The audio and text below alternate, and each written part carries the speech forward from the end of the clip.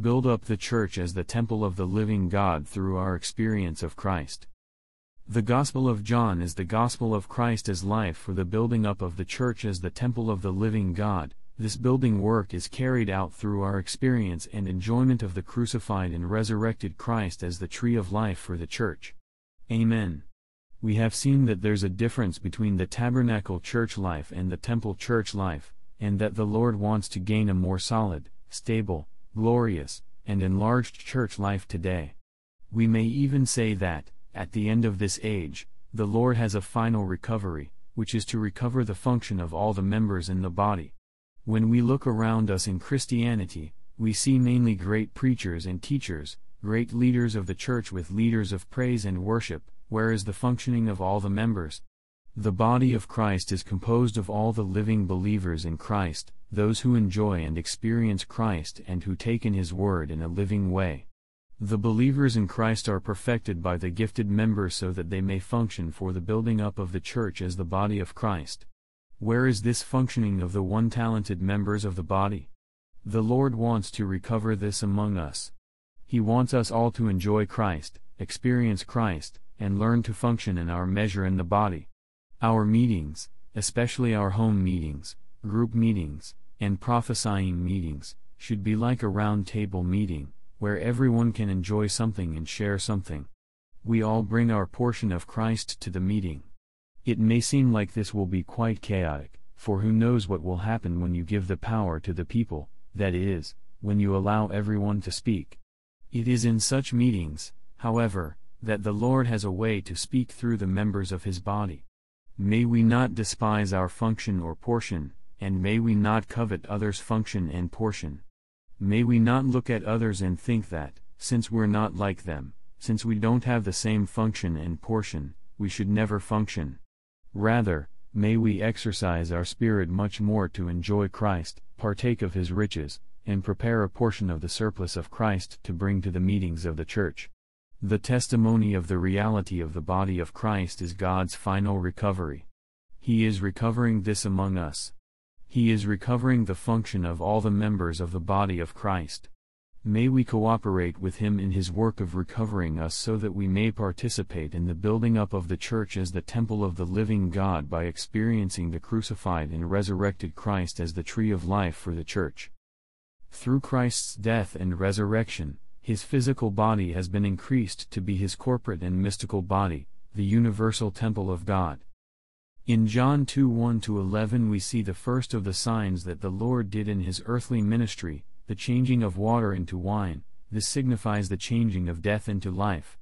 The principle of life is to change death into life, and the purpose of life is, as seen in VV 12-22, to build the church as the house of God, the temple of God. The Lord Jesus was invited to a wedding in Cana with His disciples and, at one point, the wine ran out. He then changed the water into wine in His time and in His way, and this wine was even better than the first wine.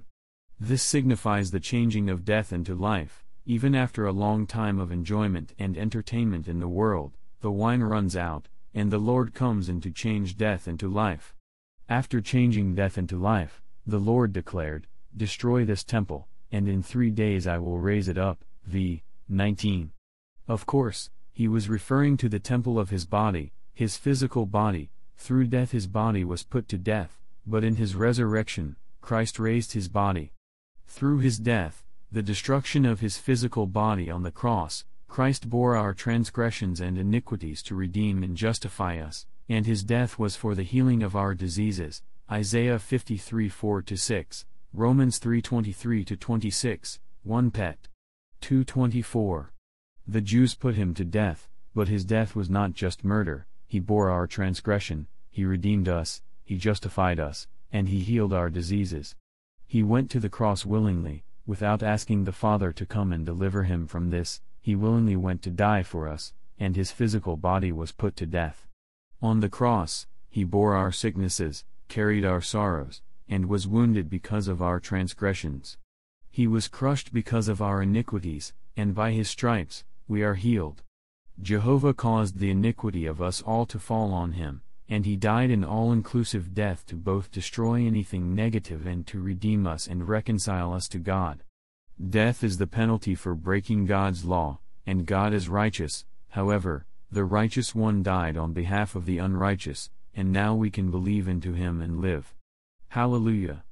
The destruction of the Lord's physical body was also the destruction of the devil, who has the power of death, for when the Lord died on the cross, the old creation, the old man, the flesh, Satan, sins, and the world were crucified on the cross. Hebrews 2:14, Romans 6:6, Gal. 2:20, 5:24, John 1:29, 3:14, 6:70-71, 12:31, Matt. 16:23, 1 Corinthians 15:3. Wow! In God's eyes, after Christ's crucifixion, the entire universe has been cleared up. What a marvelous death! The destruction of the Lord's physical body and his being raised up in 3 days were also his dying as a grain of wheat, John 12:24, and resurrecting to release and dispense the divine life of God as the divine fire of God into us, his many believers, to make us the reproduction of himself, Luke 12:49-51. He likened himself to the grain of wheat that died and bore much fruit in resurrection, and he said he wants to cast fire on the earth, and how he wishes it were rekindled. Wow! We are those who received this divine fire, and the divine life has been dispensed into us. Hallelujah! Through Christ's death and resurrection, his physical body has been increased to be his corporate and mystical body, which is the universal temple of God, the church as the house of the living God, 1 Corinthians 3:16-17, 1 Tim. 3:15, 1 Pet. 2-5, Ephesians 2:21-22. This is amazing. The Jews put to death the small, weak, mortal physical body of Jesus, and Christ raised his mystical, enlarged, temple of God, the body of Christ. Hallelujah! The Lord's physical body was put to death by the conspiring Roman politicians and Jewish religionists, and his flesh rested in the tomb for 3 days. Then, after 3 days, Christ raised and enlarged his body to make it the body of Christ, the universal temple of the living God, the church.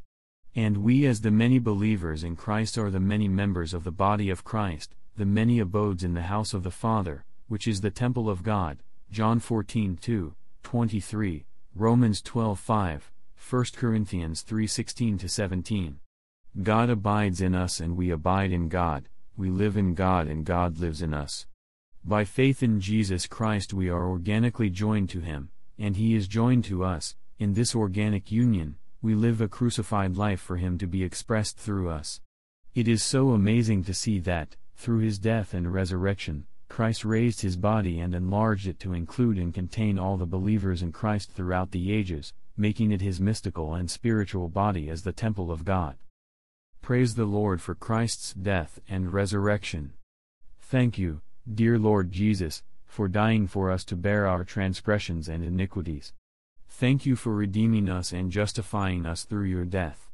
Hallelujah! Through his death Christ destroyed the devil, who has the power of death. Praise the Lord, the old creation, the old man, the flesh, Satan, sins, and the world were all crucified on the cross in Christ's death. Amen. Lord, we praise you for your wonderful, all-terminating death. We praise you for your resurrection, in which you raised your body and enlarged it to make it the corporate and mystical body of Christ. Hallelujah! We were raised with Christ to be the many members of the body of Christ, part of the universal temple of God, the church as the house of the living God. We praise you, Lord Jesus, for your death and resurrection. Build up the church as the temple of the living God through our experience and enjoyment of the crucified and resurrected Christ as the tree of life. The tree of life is Christ himself to be our life and life supply. More accurately, the tree of life is the crucified and resurrected Christ to be our life and life supply for us to live because of him and become part of him as the tree of life. The Gospel of John is the gospel of Christ as life for the building up of the church as the temple of the living God. In this gospel we see how Christ came to be our life. He came to be the tree of life for us to partake of, enjoy, experience, and taken again and again in many situations, circumstances, and things. Our death is changed into life, our sicknesses are healed, our hunger is quenched, and resurrection life operates in us to raise us up and make us those who live the church life. We need to enjoy the crucified and resurrected Christ as the tree of life for the building up of the church as the temple of the living God.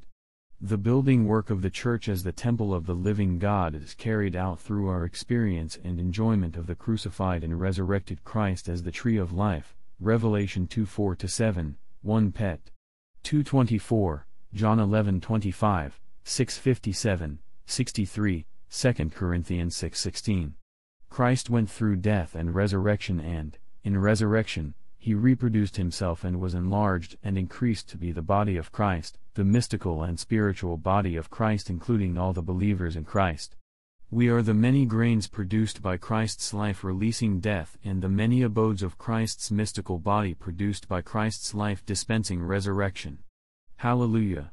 Now we need to just love him to the uttermost in our living a crucified life for the manifestation of the resurrection life by the power of the treasure in our earthen vessels. John 14:21, 23, Romans 8:28-29, 2 Corinthians 4:7-18, 12:7-9. Just give yourself to love the Lord and experience him. As sufferings come, as trials come our way, we simply need to ask the Lord to cause us to love him more, to allow him to constrain us with his love. We shouldn't think that God needs to do a miracle for us to save us from a particularly hard or unpleasant situation. We should not be terrified by Satan's activity. Instead, we should realize that it is such a situation that will allow the Lord to manifest his resurrection life. When the Lord Jesus was about to be taken and brought to the cross, he didn't pray that the Father would rescue him and destroy his opponents. Rather, he allowed Satan to do his best to destroy his physical body, knowing that this afforded the Lord the opportunity to do much more. Oftentimes we may sense death in the church life or in our situation, and we may ask God to make a miracle and remove this thing or change that person.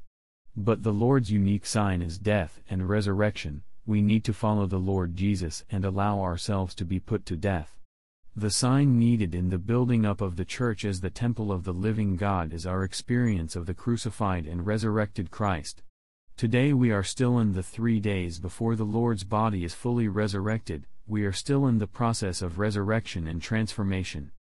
Death may operate, Satan may do his best to damage the church and bring in division, but we just love the Lord and let ourselves be put to death for his sake, realizing that life will operate in us and in others also. 2 Cor. 4:12.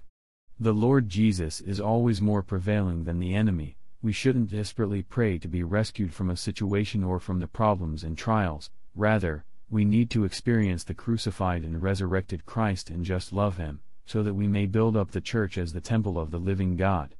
As members of the body, we are still in the process of resurrection, we are still being transformed, and the Lord will continue to work on us until we will fully be conformed to the image of Christ to become in full the temple of the living God. Lord Jesus, we want to enjoy you and experience you as the crucified and resurrected Christ for the building up of the church. Come in, dear Lord, and change all our death into life.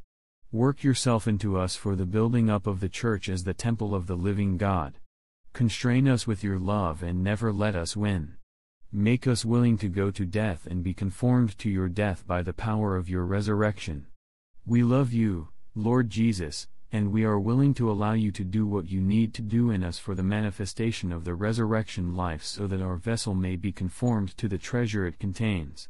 Hallelujah! We are in the process of enjoying and experiencing the crucified and resurrected Christ as the tree of life for the building up of the church as the temple of the living God.